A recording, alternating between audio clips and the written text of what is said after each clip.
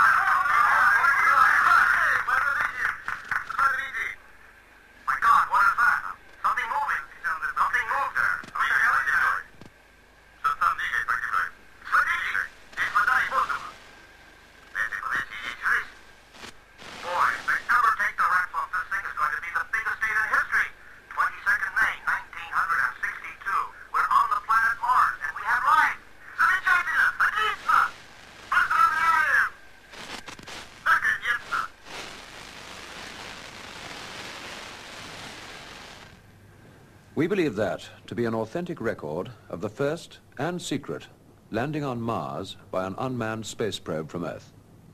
We also believe the date given, May the 22nd, 1962, to be accurate.